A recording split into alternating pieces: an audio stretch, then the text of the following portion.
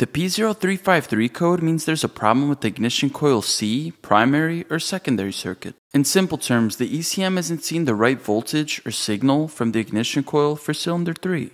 This can lead to engine misfires, rough idling, and poor performance. Ignition coils create the high voltage needed to fire the spark plugs. Most modern vehicles have one coil per cylinder, and when one of those coils fails, or the circuit that controls it fails, you'll get a P0353 code.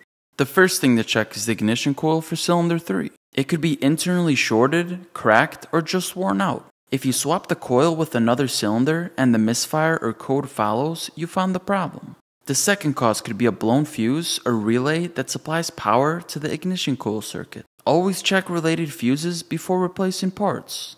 The third cause is damaged wiring or a poor electrical connection to the ignition coil.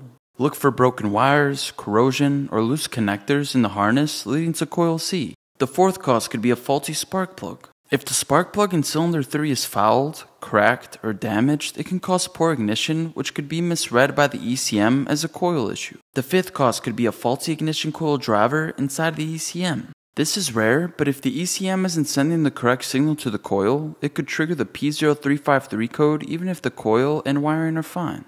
If you've dealt with this code before, drop a comment down below and share how you fixed it. It could help someone else out.